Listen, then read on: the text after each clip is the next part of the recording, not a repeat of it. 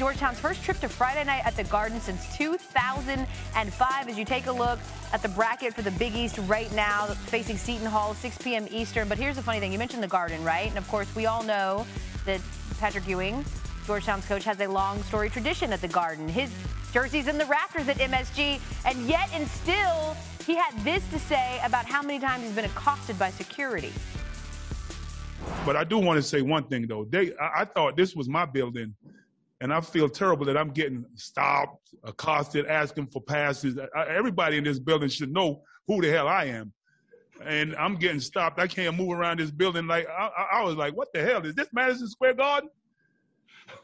I'm going to have to call Mr. Dolan and say, geez, is my number in the rafters or what? It's one of those situations where they're like, he jokingly said, but he was so serious. Yeah. He was not joking at all. Here's the statement. James Dillon and Patrick have a long-standing relationship. They spoke this afternoon and reaffirmed that. We all know, respect, and appreciate what he means to the Garden and New York. Good luck to him and his Hoyas in the Big East semifinals. What is going on? College Game Day, Seth Greenberg back with us here. It's Patrick Ewing. Come on now. I mean, like, well, it's Charles the Oakley. Garden. Exactly. Spike Lee, Charles Oakley. I'm having flashbacks here. And he is the Knicks. He's been the Knicks for over 3 decades. What's your reaction to what Ewing had to say after a thrilling win against Nova? I thought he showed great composure, quite honestly. What a tremendous win for Georgetown in the program. But he's Pat Ewing. His jersey's hanging in the rafters. When you think of the Knicks, if it's not Willis Reed, it's Pat Ewing. Give me a break. By the way, he's 7 foot. It's not like you're mistaking him for someone else.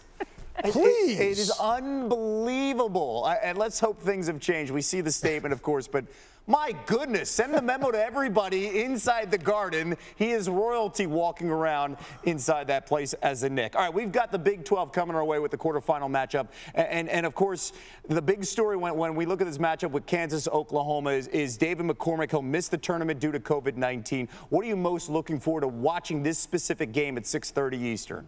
Yeah, how Oklahoma matches up with the small ball lineup of Kansas. Kansas played 35% of their possessions in this small ball lineup, so they're used to it. And they do a great job of spreading the floor, opening up, driving, kicking, dribble handoffs, and shooting threes. Almost 40% of those shots in this lineup come from the three. They shoot about 35% from there. Oklahoma has struggled defending the three the last 4 games, so look for this small ball lineup to spread out that Oklahoma defense, get paint touches, and kick it out. A matchup I'm watching, Austin Reeves, first team all Big 12, a physical tough guard against Marcus Garrett, one of the best defenders in all of college basketball. In fact, last year, he was the Defensive Player of the Year.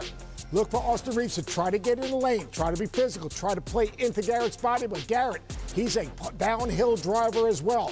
This matchup will be a matchup to watch because if Garrett can defend Reeves, you take Oklahoma out, and then on the other end, can Oklahoma defend the basketball, not overhelp, and run that small ball lineup of Kansas off the three-point line? This program that is Kansas has dominated the Big 12 in years past when it comes to the conference tournaments. 11 of the 23 conference tournaments belong to the Jayhawks. We'll see how this plays out tonight. Very good game, Seth. Appreciate it. Patrick Ewing, give me a break.